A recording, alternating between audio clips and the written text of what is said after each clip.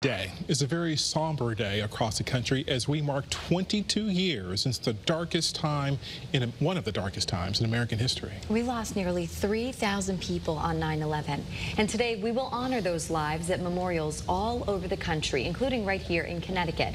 Roger Susannon has been on this story for us. There are a lot of events going on, both big and small, Roger. Absolutely, Nicole and Wendell, you're exactly right about that. And of course, listen, we remember all of the men and women that we lost on September 11th every single day. But today, Americans around the country will pay tribute to the victims and the survivors at events scheduled from coast to coast. Let's begin by taking you to New York City.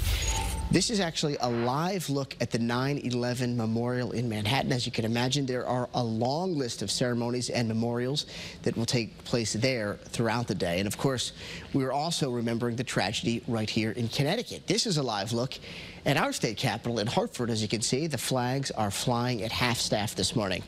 Now, listen, if you're looking to attend a ceremony or a memorial here in Connecticut, you have many, many options. This morning at 8:30, the Bridgeport Fire Department will host a 9/11 remembrance ceremony. We know that Congressman Jim Himes will attend that memorial along with other leaders, including Bridgeport's mayor and fire chief. Also in Greenwich, Governor Ned Lamont will participate in a 9/11 memorial ceremony at Coscob Park. That event begins at 8:45. You may remember the first plane crashed into the North Tower at 8:46 a.m.